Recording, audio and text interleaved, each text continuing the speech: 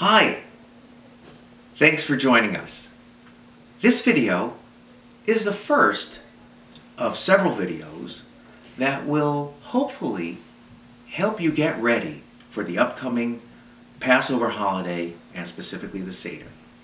These short videos are meant to be companions to the new Haggadah, our Haggadah, the Simply Jewish Haggadah.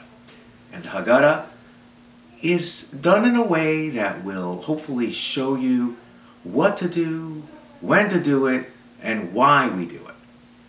But these videos are meant to be a visual aid. Okay, a couple of things first. When we are having a Seder, the first question is, why do we even have a Seder?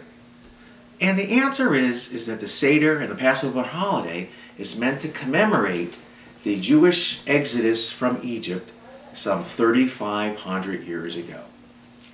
Now that was a really long time ago. Wouldn't there have been some Egyptian Abraham Lincoln along the way who would have freed the Jewish slaves? The answer is that maybe there would have been.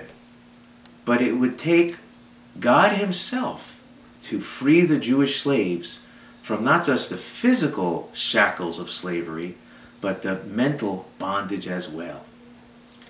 So on the Seder night, we commemorate that experience.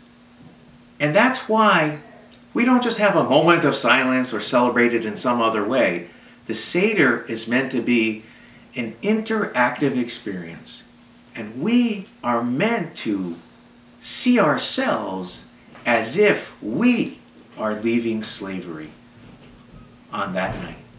And we're commemorating that night, and that's why we go through all the steps of the Haggadah.